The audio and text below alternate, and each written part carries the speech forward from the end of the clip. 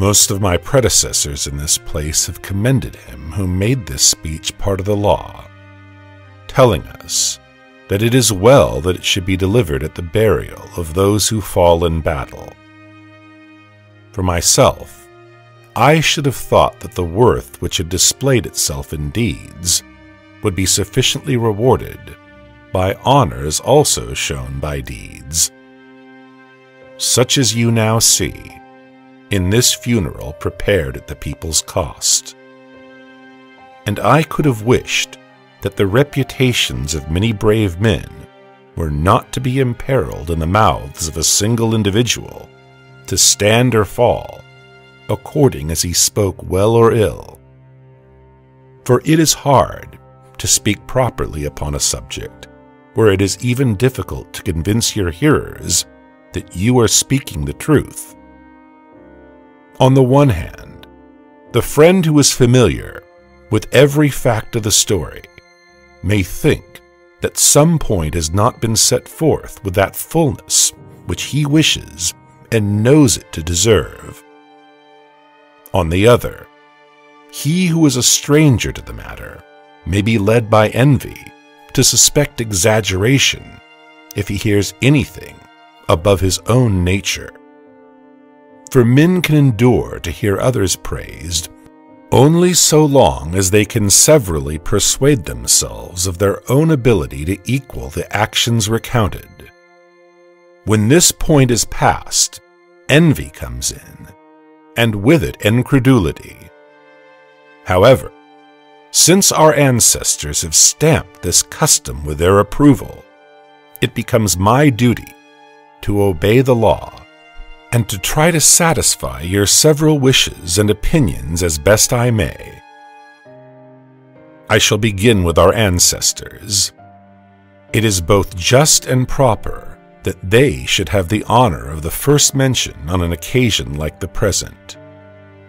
They dwelt in the country without break in the succession from generation to generation, and handed it down free to the present time by their valor. And if our more remote ancestors deserve praise, much more do our own fathers, who added to their inheritance the empire which we now possess, and spared no pains to be able to leave their acquisitions to us of the present generation.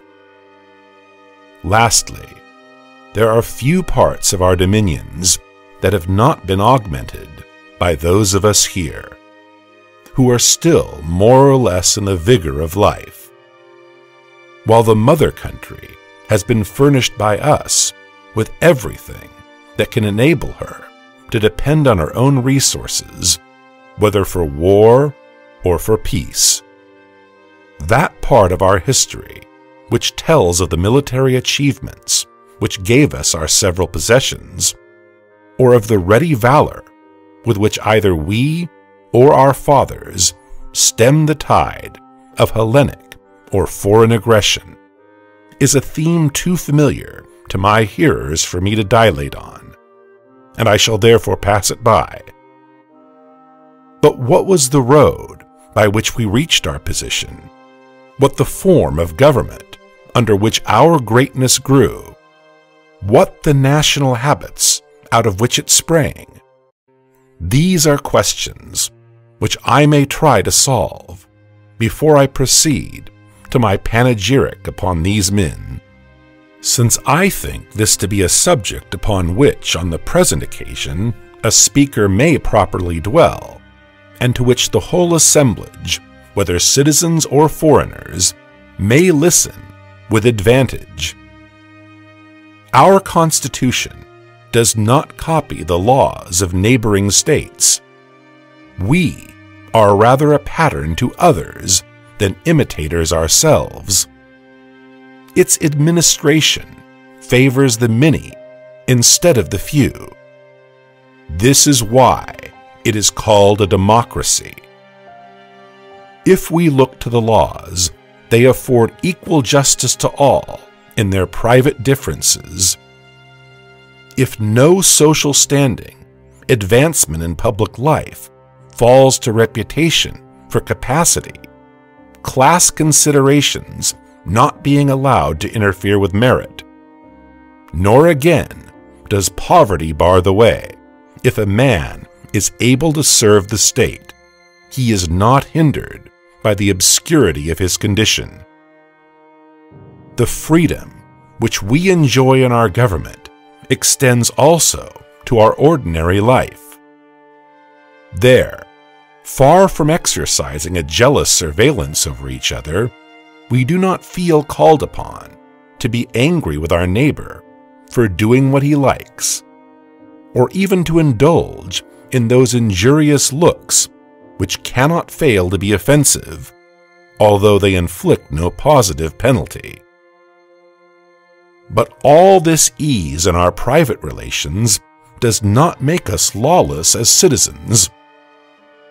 Against this fear is our chief safeguard, teaching us to obey the magistrates and the laws, particularly such as regard the protection of the injured, whether they are actually on the statute book or belong to that code, which, although unwritten, yet cannot be broken without acknowledged disgrace. Further, we provide plenty of means for the mind to refresh itself from business. We celebrate games and sacrifices all the year round, and the elegance of our private establishments forms a daily source of pleasure and helps to banish the spleen. While the magnitude of our city draws the produce of the world into our harbor, so that to the Athenian the fruits of other countries are as familiar a luxury as those of his own. If we turn to our military policy, there also we differ from our antagonists. We throw open our city to the world, and never by alien acts exclude foreigners from any opportunity of learning or observing, although the eyes of an enemy may occasionally profit by our liberality, trusting less in system and policy than to the native spirit of our citizens. While in education, where our rivals from their very cradles, by a painful discipline, seek after manliness, at Athens we live exactly as we please, and yet are just as ready to encounter every legitimate danger. In proof of this, it may be noticed that the Lacedaemonians do not invade our country alone, but bring with them all their confederates, while we Athenians advance unsupported into the territory of a neighbor, and fighting upon a foreign soil, usually vanquish with ease men who are defending their homes.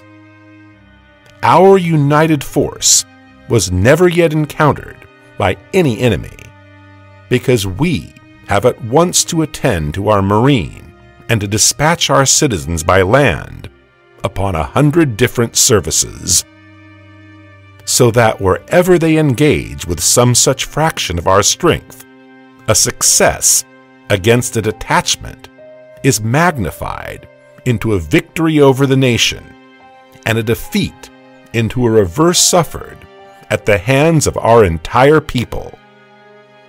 And yet, if with habits not of labor but of ease, and courage not of art but of nature, we are still willing to encounter danger, we have the double advantage of escaping the experience of hardships in anticipation and of facing them in the hour of need as fearlessly as those who are never free from them.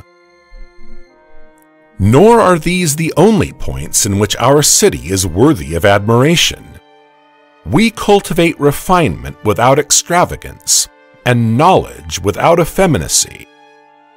Wealth we employ more for use than for show, and place the real disgrace of poverty not in owning to the fact, but in declining the struggle against it. Our public men have, besides politics, their private affairs to attend to, and our ordinary citizens though occupied with the pursuits of industry, are still fair judges of public matters. For unlike any other nation, regarding him who takes no part in these duties not as unambitious, but as useless, we Athenians are able to judge at all events if we cannot originate, and instead of looking on discussion as a stumbling block in the way of action, we think it an indispensable preliminary to any wise action at all. Again, in our enterprises, we present the singular spectacle of daring and deliberation, each carried to its highest point, and both united in the same persons. Although usually decision is the fruit of ignorance, hesitation of reflection. But the palm of courage will surely be adjudged most justly to those who best know the difference between hardship and pleasure, and yet are never tempted to shrink from danger. In generosity, we are equally singular, acquiring our friends by conferring, not by receiving favors. Yet of course, the doer of the favor is the firmer friend of the two, in order by continued kindness to keep the recipient in his debt, while the debtor feels less keenly from the very consciousness that the return he makes will be a payment, not a free gift. And it is only the Athenians who, fearless of consequences, confer their benefits not from calculations of expediency, but in the confidence of liberality. In short, I say that as a city, we are the school of Hellas, while I doubt if the world can produce a man who, where he is only himself to depend upon, is equal to so many emergencies and graced by so happy a versatility as the Athenian. And that this is no mere boast thrown out for the occasion, but plain matter of fact, the power of the state acquired by these habits proves. For Athens alone of her contemporaries is found, when tested, to be greater than her reputation, and alone gives no occasion to her assailants to blush at the antagonist by whom they have been worsted, or to her subjects to question her title by merit to rule. Rather, the admiration of the present and succeeding ages will be ours, since we have not left our power without witness, but have shown it by mighty proofs.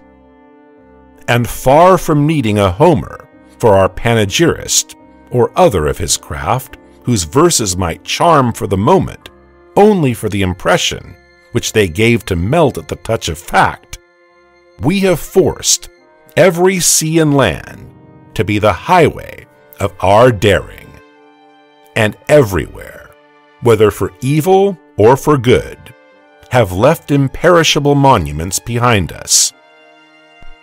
Such is the Athens for which these men, in the assertion of their resolve not to lose her, nobly fought and died.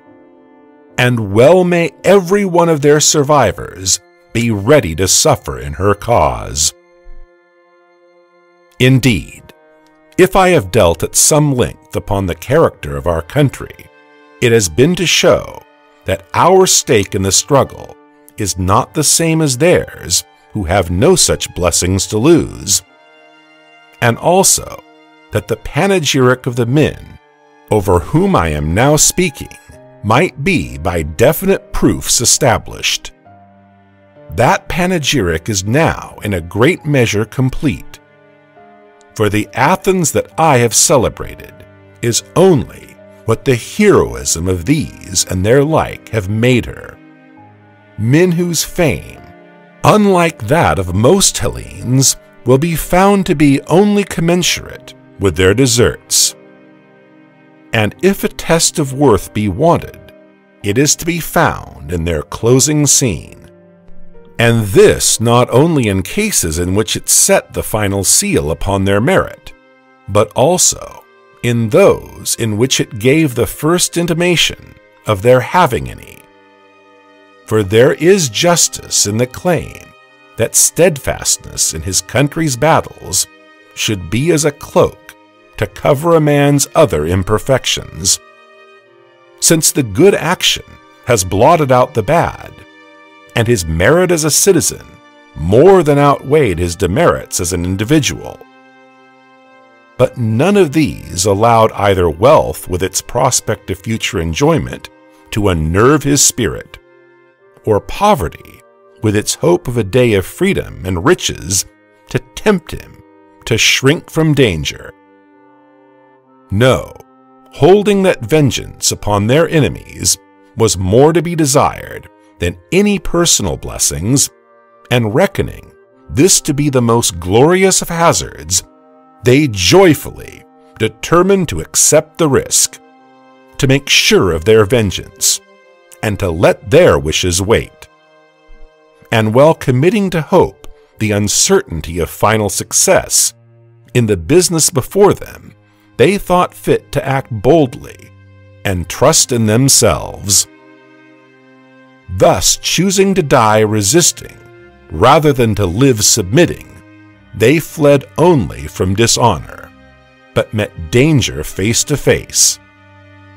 And after one brief moment, while at the summit of their fortune, escaped, not from their fear, but from their glory. So died these men as became Athenians. You, their survivors, must determine to have as unfaltering a resolution in the field, though you may pray that it may have a happier issue. And not contented with ideas derived only from words of the advantages which are bound up with the defense of your country, though these would furnish a valuable text to a speaker, even before an audience so alive to them as the present, you must yourselves realize the power of Athens, and feed your eyes upon her from day to day, till love of her fills your hearts. And then, when all her greatness shall break upon you, you must reflect that it was by courage, sense of duty, and a keen feeling of honor and action that men were enabled to win all this, and that no personal failure in an enterprise could make them consent to deprive their country of their valor. But they laid it at her feet as the most glorious contribution that they could offer. For this offering of their lives, made in common by them, all they each of them individually received, that renown which never grows old. And for a sepulchre, not so much that in which their bones have been deposited, but that noblest of shrines, wherein their glory is laid up to be eternally remembered upon every occasion on which deed or story shall call for its commemoration. For heroes have the whole earth for their tomb, and in lands far from their own, where the column with its epitaph declares it, there is enshrined in every breast a record unwritten, with no tablet to preserve it, except that of the heart. These take as your model, and judging happiness to be the fruit of freedom and freedom of valor, never decline the dangers of war. For it is not the miserable that would most justly be unsparing of their lives. These have nothing to hope for. It is rather they to whom continued life may bring reverses as yet unknown, and to whom a fall, if it came, would be most tremendous in its consequences. And surely, to a man of spirit, the degradation of cowardice must be immeasurably more grievous than the unfelt death which strikes him in the midst of his strength and patriotism. Comfort, therefore, not condolence, is what I have to offer to the parents of the dead who may be here. Numberless are the chances to which, as they know, the life of man is subject. But fortunate indeed are they who draw for their lot a death so glorious as that which has caused your mourning, and to whom life has been so exactly measured as to terminate in the happiness in which it has been passed. Still I know that this is a hard saying, especially when those are in question of whom you will constantly be reminded by seeing in the homes of others blessings of which once you also boasted. For grief is felt not so much for the want of what we have never known, as for the loss of that to which we have been long accustomed. Yet you, who are still of an age to beget children, must bear up in the hope of having others in their stead. Not only will they help you to forget those whom you have lost, but will be to the state at once a reinforcement and a security. For never can a fair or just policy be expected of the citizen who does not, like his fellows, bring to the decision the interests and apprehensions of a father. While those of you who have passed your prime must congratulate yourself with the thought that the best part of your life was fortunate, and that the brief span that remains will be cheered by the fame of the departed. For it is only the love of honor that never grows old.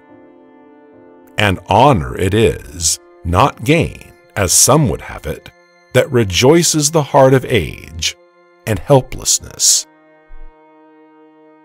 Turning to the sons or brothers of the dead, I see an arduous struggle before you. When a man is gone, all are wont to praise him, and should your merit be ever so transcendent, you will still find it difficult not merely to overtake, but even to approach their renown. The living have envy to contend with, while those who are no longer in our path are honored with a good will into which rivalry does not enter. On the other hand, if I must say anything on the subject of female excellence to those of you who will now be in widowhood, it will be all comprised in this brief exhortation. Great will be your glory in not falling short of your natural character, and greatest will be hers who is least talked of among the men, whether for good or for bad. My task is now finished. I have performed it to the best of my ability, and in word at least, the requirements of the law are now satisfied. If deeds be in question, those who are here interred have received part of their honors already, and for the rest, their children will be brought up till manhood at the public expense.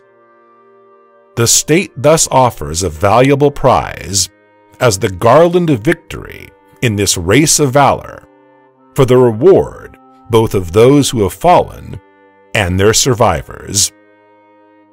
And where the rewards for merit are greatest, there are found the best citizens. And now that you have brought to a close your lamentations for your relatives, you may depart.